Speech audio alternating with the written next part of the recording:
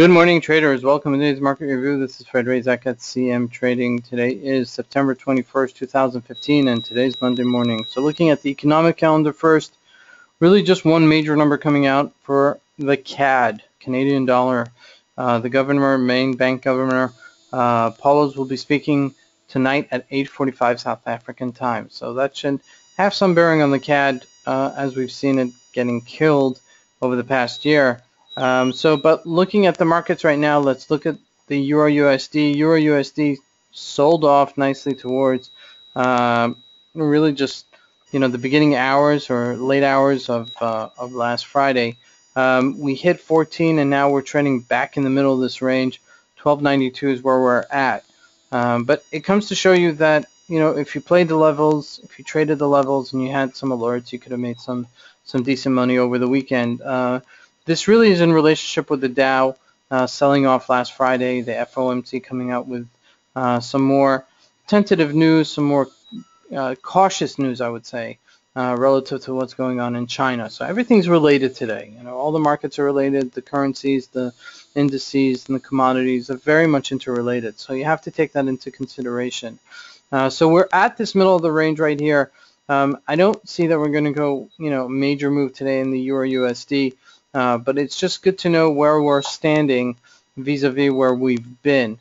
Looking at the Dow Jones, though, let's start out with the Dow. Dow sold off big time, rallied all the way to about 16,900 on Thursday, right before the FOMC move, and then tanked right down to 16,300. I mean, we sold off minus 45 points, I believe, on Thursday.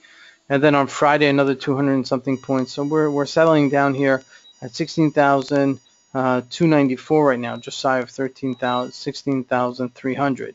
Now, I don't like this because we're still doggone it in the middle of the move, very much like the Euro USD. To say that we have a support line at 16,221, there is a little bit of a support line there. Because we've tested it a couple of times. Definitely at 16,000 we've tested it. So you'd have to really be very cautious. It's a Monday morning. Things could really sell off into 16,000 right back. To continue this sell off. You'd have to really be open to all your possibilities. Or we could just cover the shorts of yesterday. But there should be some volatility at the open today. That comes out about 3 o'clock South African time, and then you're able to see more things. So that's in terms of the Dow. Looking at the DAX, though, DAX is selling off below 10,000, which is a major threshold for the DAX. And again, we're also at the bottom of this move. Going into October. October historically is a very bearish month. So I question whether or not we'll, try to see a further decline here. It could very well be that we will. I mean, this has been a very nice rally on the way up, and now we're somewhere in the middle. I'm less inclined to think we're going to sell off to the 7,000, 8,000 level, and I just don't think the capitulation of what's going on in China is having that much of an effect in the rest of the markets. There could be other things that are going on internationally, but not specifically related to China.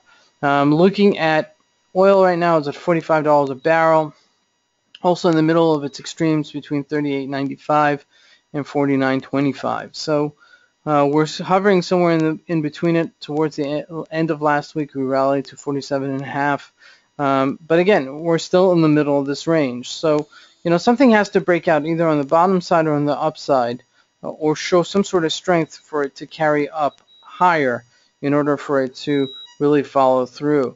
Looking at gold rallied last week with the negative news. Obviously, with the markets, people tend to buy gold in these type of situations, and it rallied to 1138, shy of 1171. So we're at this threshold right here. This might be a good move to actually short it. It's 3 bars. Yeah, it might be a good move right here to short the gold, and just a little bit, just to test it out and see how it's going to go further on. Looking at the Aussie dollar, again, we're almost close to our bottoms here. This is on a weekly chart. We've bounced a little bit, but not really something significant. let's look at the USD CAD just quickly for any sort of play today. Was the USD CAD, which is coming out with news at 8:45 South African time. As you can see, we're close to our dead highs. We've, found this kind of threshold up here, with a support level at 131.6-ish level ish, 139, 131.9-ish. If it does hold this line, okay, we may see it go higher. I mean, historically, it's even been higher, so there's no reason for it not to go higher. We had this previous threshold before that we held as a resistance level, and we broke it, quite sharply.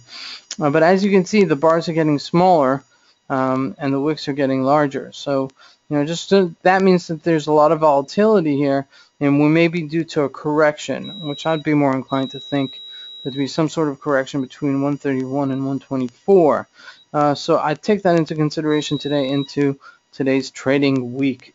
This is Fred Razak at CMTrading, and I want to wish you guys a great trading week. Thank you.